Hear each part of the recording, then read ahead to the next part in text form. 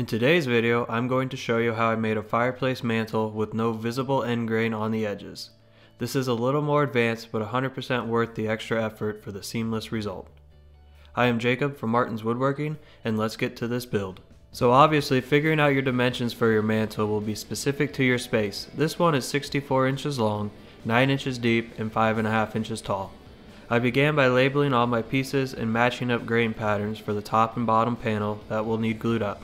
At this point, I have the boards longer than my final length, as this will allow me to cut 45-degree miter cuts later without worrying about cutting too much off.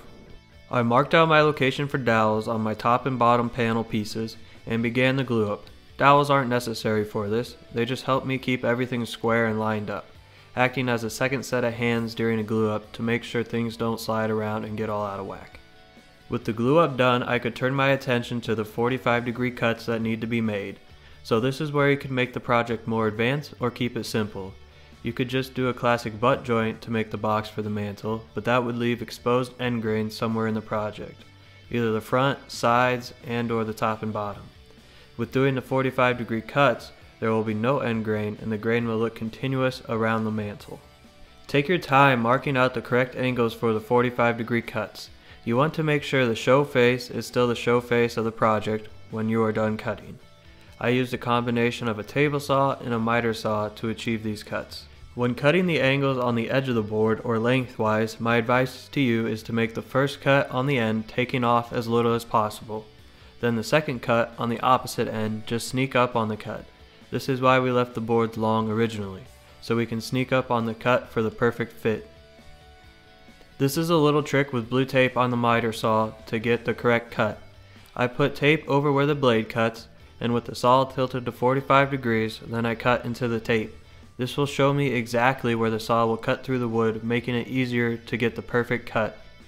With all the pieces cut to size and the angles cut in the correct spot, it's time for the glue up. I suggest using blue tape to do the majority of the clamping for you. A few actual clamps will be good to have, but as you will see, I mainly use tape to hold this together. And if you don't think tape will hold this, click the card above to see how I did this same glue up process in a different project. I put tape across the seams on the show face of the wood. This will allow everything to fold together, bringing both 45-degree angles together and creating a 90-degree angle to form the rectangular shape of the mantle. I did cut some spacers to put in the middle to keep things square and supported during the glue up, and an extra set of hands was nice for making this glue up a success. After the glue dried, I removed the tape, and now you can see how seamless it looks because of using the 45-degree angles to make the box. And because I'm not perfect, I had to use some wood putty to fill a few cracks along the seams. But because I am staining this, it will be unnoticeable when it's all said and done. To attach the mantle to the wall, I am pre-drilling and countersinking holes for some screws. This particular mantle is replacing an old one. The mantle sits up on brick bump outs on the fireplace wall and screws into this board that is attached to the bricks. I will put screws in the bottom side up into the piece of wood that is attached to the wall. And as you can see, I am cutting this timeline close. It's already December and I need to have this done for the holiday season. I did get it done in time though. The next step is to install the spacers that I used for the glue up, permanently though this time. I attached these with just a few brad nails. This will give the project some strength and rigidity. I used 3 spacers, making sure to space them out evenly.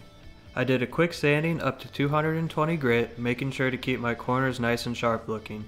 Before I started staining, I cleaned off the project with mineral spirits, and when that was dry, I stained the mantle a dark gray brown color to match the stair railing that I installed. Click the card up above if you're interested in that. And with the 2 coats of stain applied and dried, I brushed on 3 coats of water-based poly and then installed the mantle. I am pretty happy with how this quick mantle build turned out, and I got it done in time for the holiday season. Let me know what you think of doing the 45-degree miter cuts. Was it a better idea than the classic butt joints? I think it gives it a cleaner, seamless look and makes the corners look really sharp. If you enjoyed this video, please consider checking out some of my other DIY videos.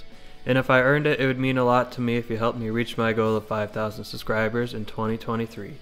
And with that, I'll leave a few beauty shots of the finished product and link a few videos. Hope to see you on the next build, and thank you for watching.